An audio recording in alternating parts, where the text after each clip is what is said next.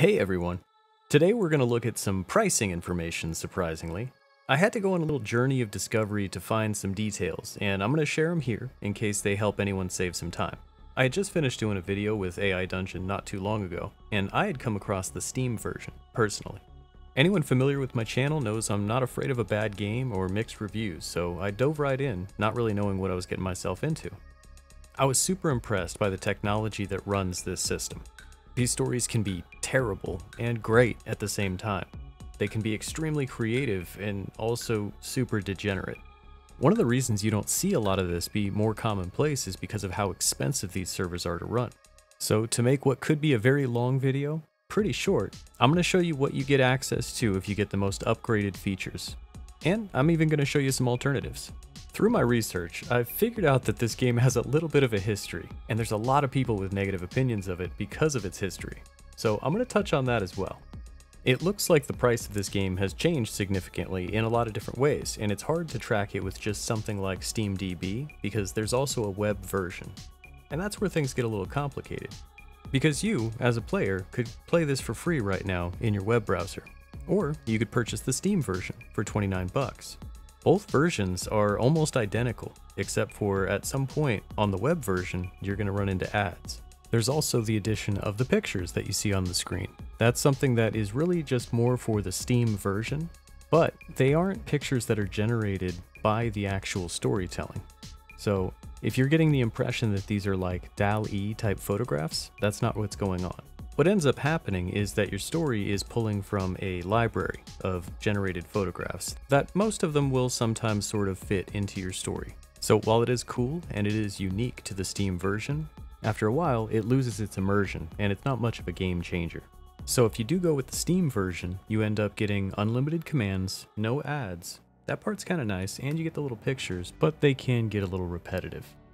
Now as far as the storytelling and the coherence, this isn't actually the best version of the story generator. That's actually only accessible if you purchase a different plan through the web version of AI Dungeon. And I'll keep this real simple. There's basically 3 different ways to pay for the same thing. I'm not going to go into the ad-supported version because I feel like that's obvious. I want to show you what Voyage looks like because Voyage is the other thing that you might be wondering, oh, maybe that's worth the money. Now there's only really 6 things in here, but I was drawn to the AI art because, you know, that's a really cool thing that we've seen a lot of, especially with dall-e and a lot of those things becoming mainstream. And I was initially, of course, very impressed with the types of graphics that you see here. A lot of them look really well done, and there look to be a lot of different options for different engines and different outputs. And I figured, heck, why not? I got this 7-day trial, let's make a little tank. So excitedly, I type in all of my information, I hit generate, and nothing. Turns out that even though I'd agreed to have them charge me, got the trial, I didn't get any image credits. And if I wanted to get image credits, I would have to spend an additional $5. Or if I waited until the trial expired, it would officially charge me and then I would get 20 image credits as part of that charge. So unfortunately, I didn't really get to see what this thing was capable of with the input that I put in. I started to really question what this trial included in the 7-day trial, so I started looking around at the other options. This program called Loom took me a minute to kind of figure out what it was doing, but it really didn't impress me even as much as AI Dungeon itself did. Without taking up too much of your time, what you're looking at is basically the dialogue tree generated by the machine learning. So you can click on any of the boxes, you can type different things in, and it'll regenerate the tree. And that's it. That's what it does. So with 2 programs down, I was really determined to find some kind of value here with Voyage. So I moved over to the app called Things, which honestly this one I kind of found interesting, but I don't see it as being fun for anyone really. Essentially it gives you a word or a couple of different words, and then from there you can kind of double click them to determine what they're connected to within the machine learning algorithm.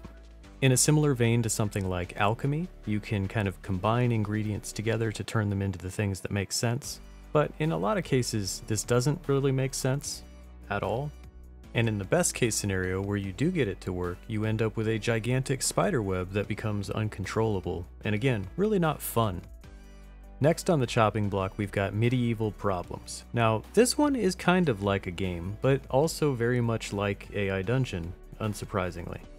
You get a castle, you get these numbers at the top of the screen, and you get a bunch of different prompts. You can type whatever you want into the prompt, the game does its best to interpret what you mean, and then it gives you kind of a random result. And that's the game. That's the whole game in a nutshell.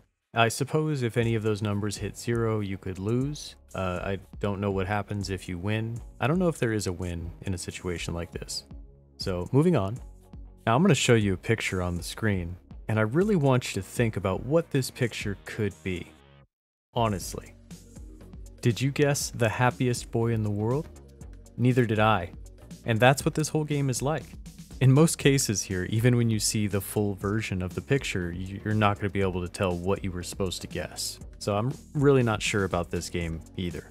Alright, so Voyage is a bust, at least the way that it stands right now. A lot of these things are really more proof of concepts for what machine learning is capable of, and again, not very fun, but interesting I suppose if you're into that kind of thing. Now I probably have some people out there that are screaming at me internally for not tearing into how expensive a lot of this stuff is. And I'm not here to make excuses for the developer or what's happened in the past as far as what Latitude has done to try to cover the costs of machine learning, but I have a good understanding for how expensive this technology is to run. But if you're curious about the details, you could check out their website and their apology post and the explanation for how all of the pricing has changed. It also goes into a little detail for what it really takes to run the machine learning algorithms. They were even nice enough to give me some competitor names, so in a minute we're going to check out dall-e, and I'll show you what that looks like. I do wish I would have had a chance to really play around with the picture generator, but honestly even the gallery here looked a little limited. The cost they were charging was basically $5 for 20 images, and I'm not sure if they're worth it. With projects like dall-e out there and things like the random face generator, computer-generated graphics don't necessarily need to be costly, but they are expensive to make if that's what you're trying to do as a business. Unfortunately, after exploring the alternatives and seeing the difference in quality, it feels like Dungeon AI might be on the lower tier because they've kind of split into a lot of different directions. When I look at something like Novel AI by comparison, it just focuses on the writing, and it does a really good job of just that. And it even has an adventure mode.